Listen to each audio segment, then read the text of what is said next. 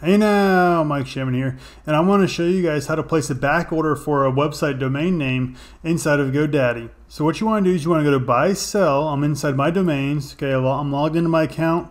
I'm in my domains. Go to buy and sell, and then go down to back orders and monitoring. Go ahead and click that, and once you do that, it's going to take you to the back orders and monitoring dashboard, where you can see all the websites that you have back ordered.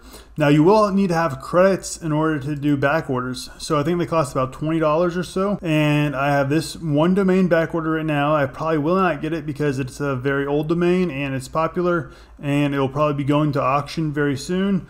So I probably won't get that, but I just want to put my back order in for that. What you want to do is you want to go over here to add back orders. If you order a domain on back order and you do not get that domain through back order, your back order, your credit is refunded back to you. So you don't pay anything. You just have one credit in there that you can use on another domain. So that's what happens if you do not get the domain via back order. And now once you're inside the back order area, you want to do a public back order, and you want to read the agreement, and you want to hit next.